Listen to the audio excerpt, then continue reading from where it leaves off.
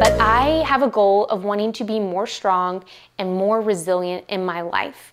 I'll tell you a little bit about my story and kind of how this came about, but that means to me, a goal is I've set a goal to get 10 pull-ups in 12 months. So the idea is just to kind of track this countdown with my people on YouTube and on Instagram.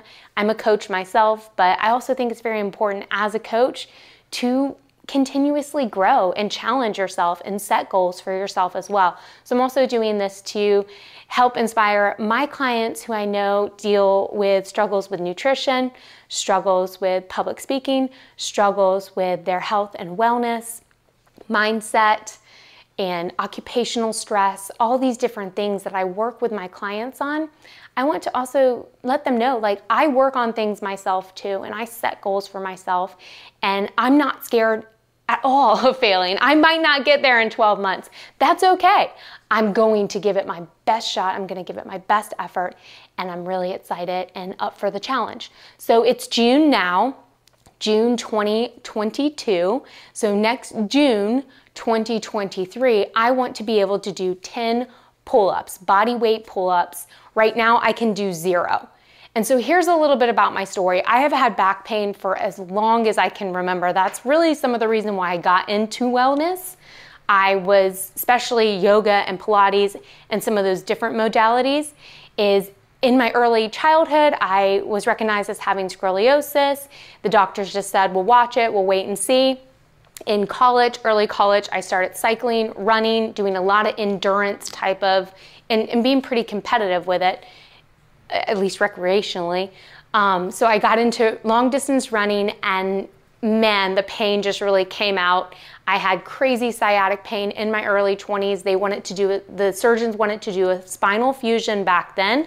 I elected to do more of a conservative route, to do physical therapy, lots and lots and lots of physical therapy.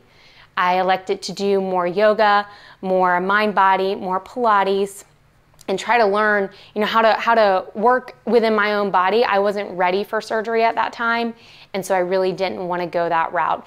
It did end up being a good choice for me personally and my body, and it also, again, like I said, opened me up to these different areas beyond endurance, strength training, and like recovery type of work, and the breath, and how some of those things are really, really important for us to feel strong in our body. So fast forward a little bit, after having our first child in 2016, my back pain really flared up postpartum. I had very long postpartum period. It took me probably 2 years to feel strong again. A lot of medication for my low back, a lot of shots. I did not do an MRI then, so I don't know if I had herniated any discs, but at that point I knew I was dealing with disc degenerative disease, retrolithiasis, which is kind of like a backward slipping of the spinal, the vertebra, and then stenosis, so narrowing of the spinal canal. I also knew that I had the lumbar scoliosis as well, so I had some of these things showing up from earlier MRIs, and they kind of knew, let's just treat this with steroid injections, with medication, with physical therapy again. So I did physical therapy again.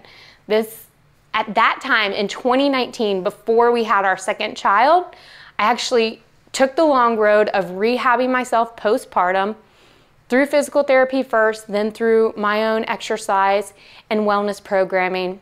I got back really strong, and I remember this specifically. It was 2019. We were actually in Peru, in Lima, my husband and I and a couple of friends, getting ready to hike the Machu Picchu. So we were doing a 5-day hike down the Salcantay trek.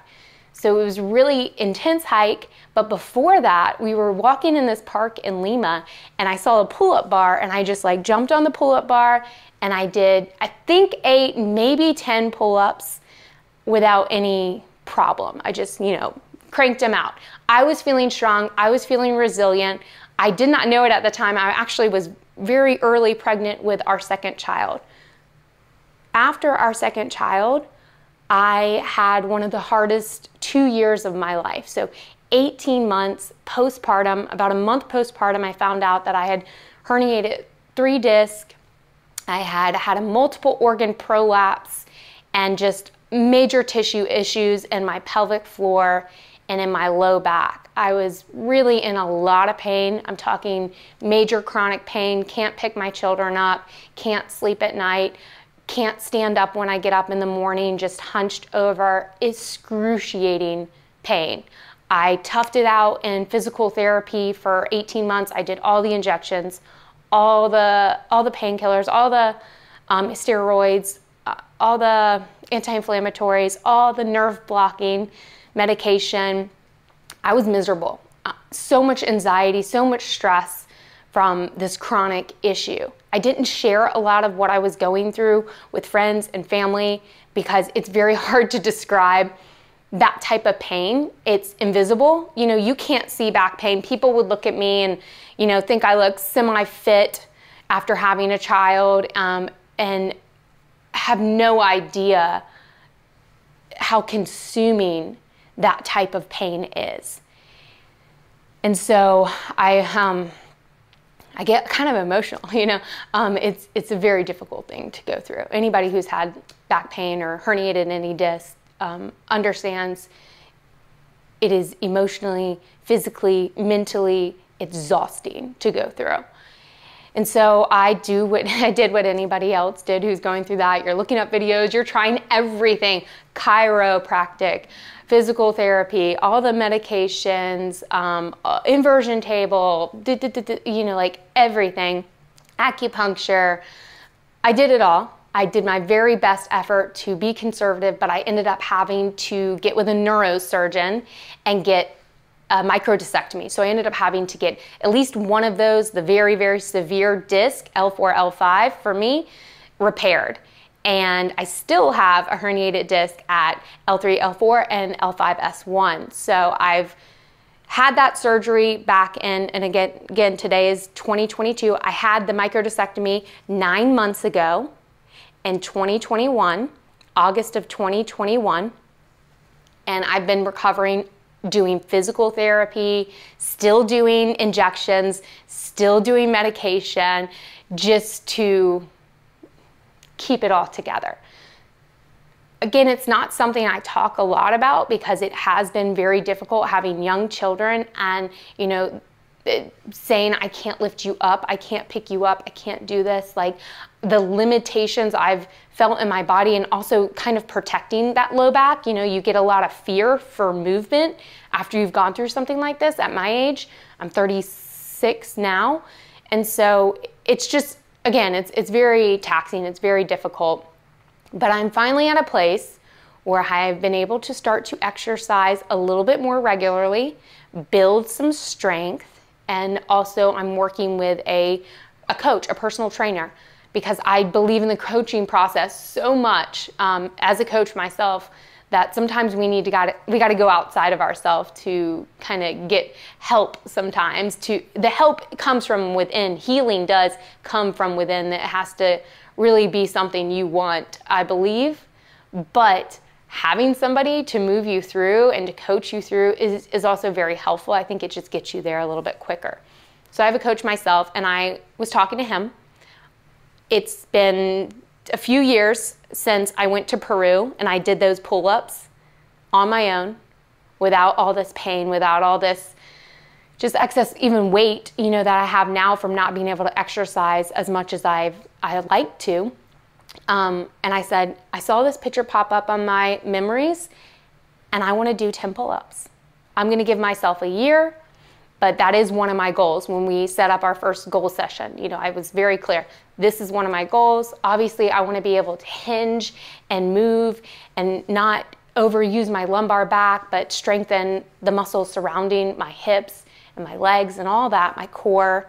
I definitely want all that, and I'm working towards that. I have been working towards that. But I want to be able to lift my own body weight. Because it's definitely told when you have a prolapse, when you've suffered a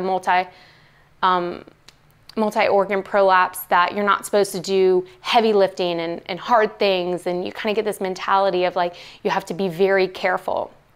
I want to kind of prove that wrong in my own body.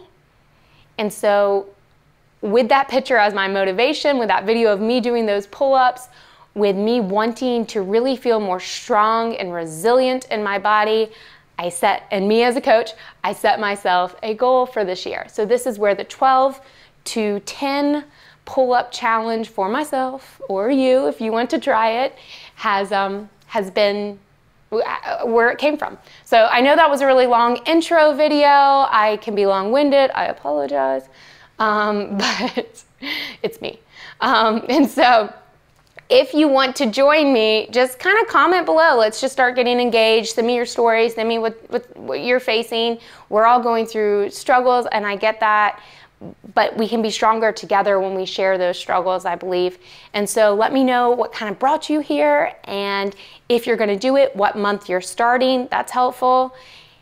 And then if there's anybody out there who has like really good tips for building strength to do pull-ups, I mean, I have a few of my own as a trainer and as a physiologist myself, but I can always learn. And if you have any great tips or want to link some good videos out there for us all to benefit from, go ahead and do that in the comment section below.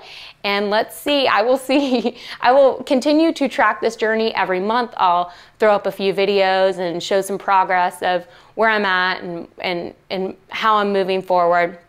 But I am excited to embark on this journey with you, and I hope you will be with me and cheer me on. Have a great day, breathe well, and peace. Bye, y'all.